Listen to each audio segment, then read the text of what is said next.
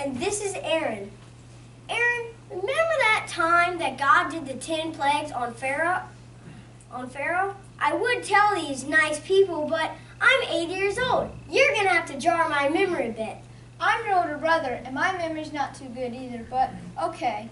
It all started when God came to us and said, "Go to Pharaoh and tell him to let my people free, so they can worship me in the desert." So we went to Pharaoh and we said, "Pharaoh, let my people free." And he said no. So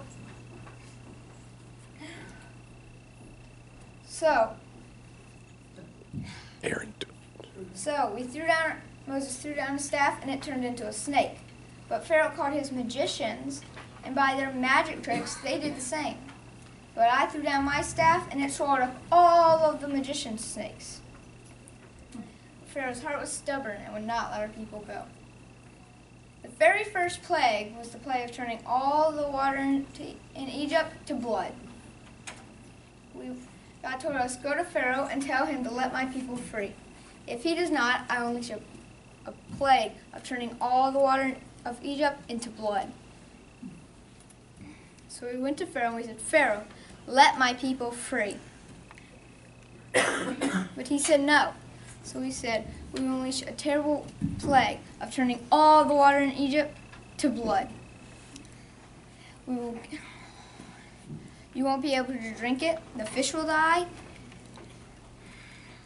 But Pharaoh would not let our people go. So we reached our staff over the water, and it turned into blood. You couldn't drink it. The fish died in the water, so it smelled bad. Oh, yeah, I remember that part. That smelled terrible. P.U. But Pharaoh's heart was still stubborn and would not let our people go. Are you remembering now? Yeah, I remember. I think I can do the next few. The second plague was the plague of the frogs. 7 days had passed since the Lord struck the Nile. We went to God and said he did not let our people go. God said, "Go to Pharaoh and tell him to let my people go. If he does not, tell Aaron to put his hand over the water of the Nile. Frogs will come out of the Nile. They will be in people's homes, clothes, beds, and kitchens. Frogs will be everywhere."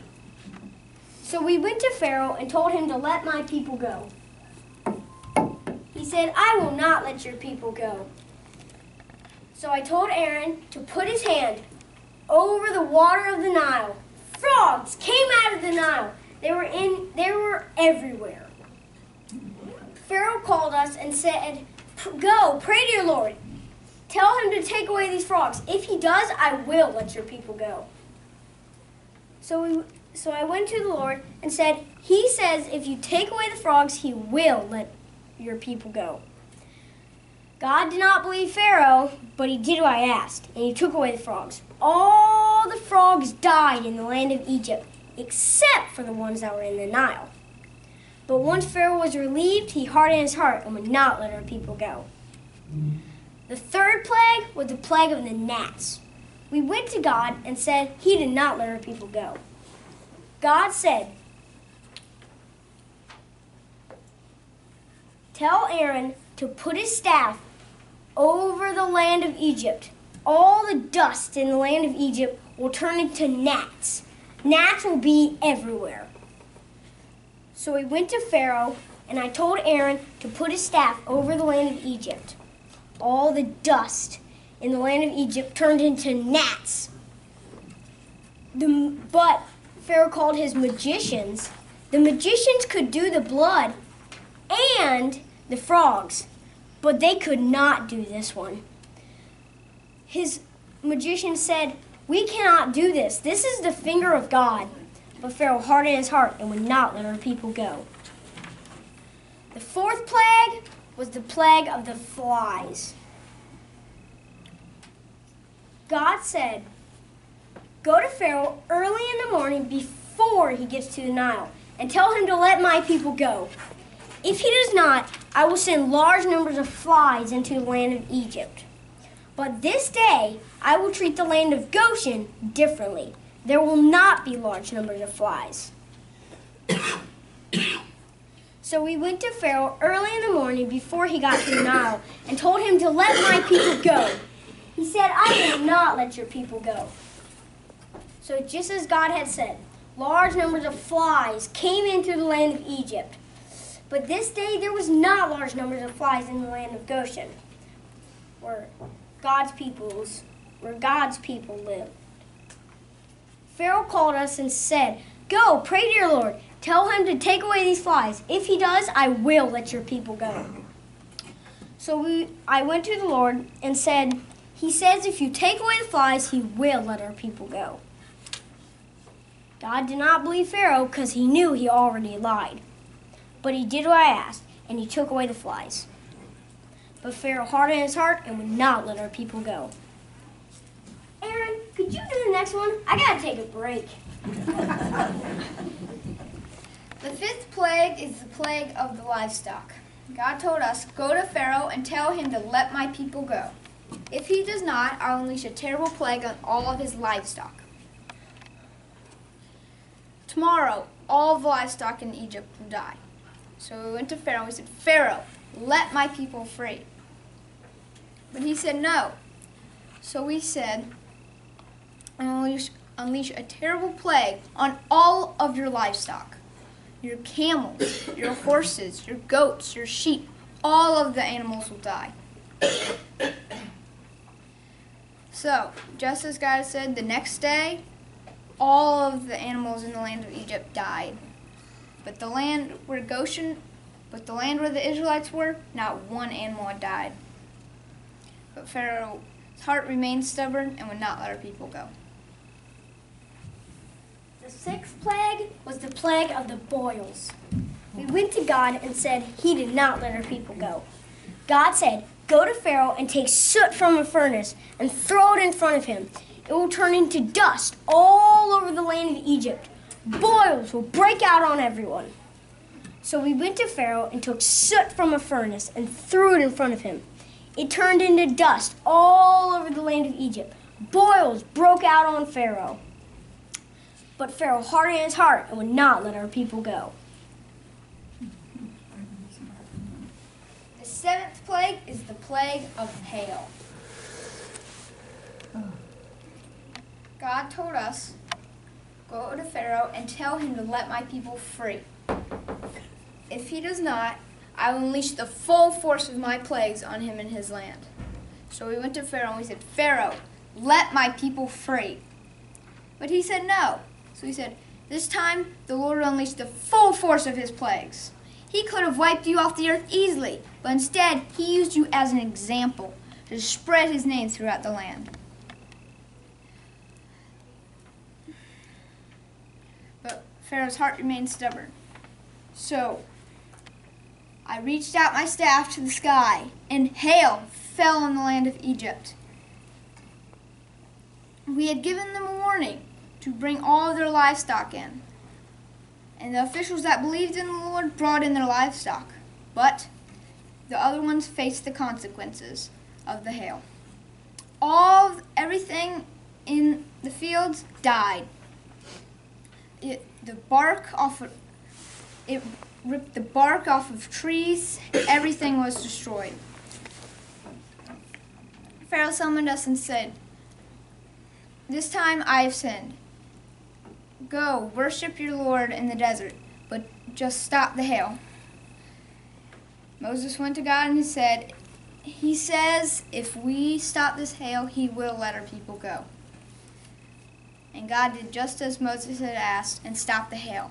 But as soon as Pharaoh saw the hail and rain and thunder stop, he sinned again, and his heart became stubborn and would not let our people go.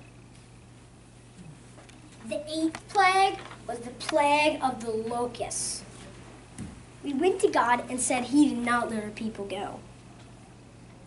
God said, raise your staff into the air. The winds will pick up and locusts will blow into the land of Egypt. We went to Pharaoh and said, how much longer will you not listen to the Lord? Pharaoh said, if I let your people go, exactly who will be going?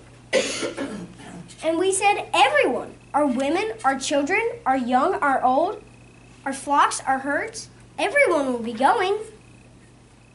And Pharaoh said, no, you can only take the men, since that's what you've been asking for. And I said, no, we will be taking everyone. And we left Pharaoh. So I did what God said. I raised my staff into the air. The winds picked up, and locusts blew into the land of Egypt. They ate everything that the hail left behind and filled the ground so that it was black. Pharaoh called us and said, I have sinned again. Take away this locust, and I will let your people go. I went to the Lord and said, He says, if you take away the locust, He will let our people go. God didn't believe Pharaoh, but he did what I asked. The winds picked up and blew away all the locusts. But once all the locusts was gone, Pharaoh hardened his heart and would not let our people go. The ninth plague is the plague of darkness.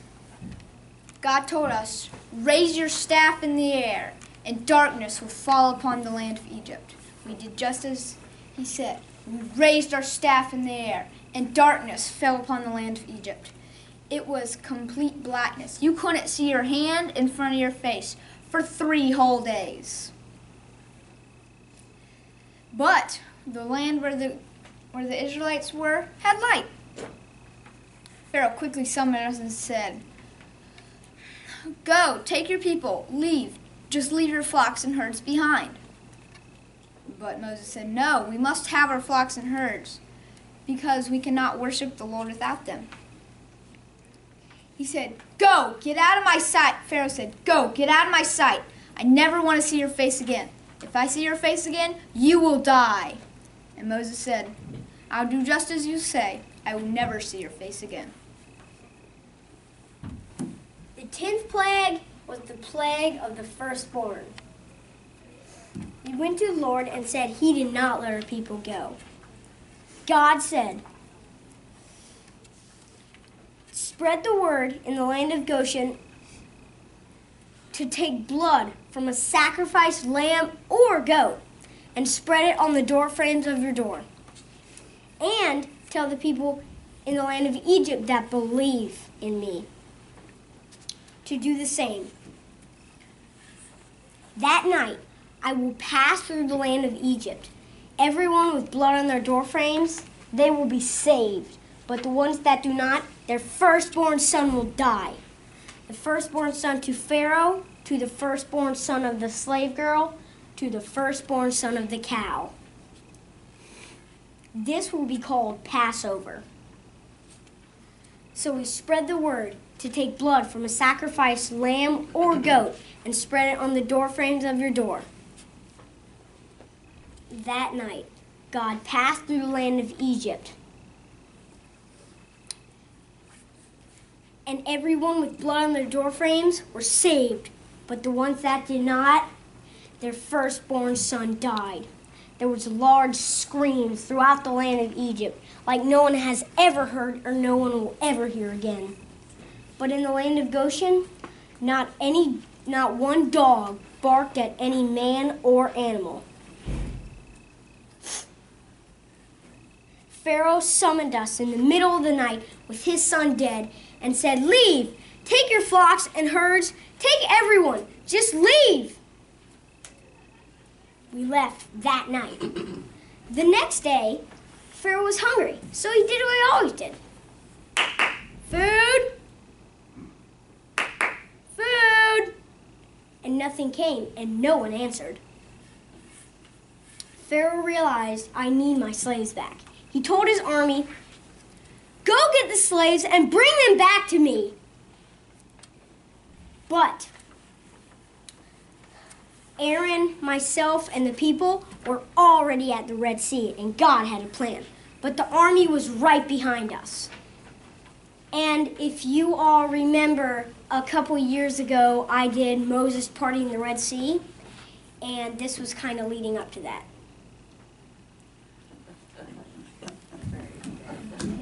The end. Now, We'll finish this out in a prayer.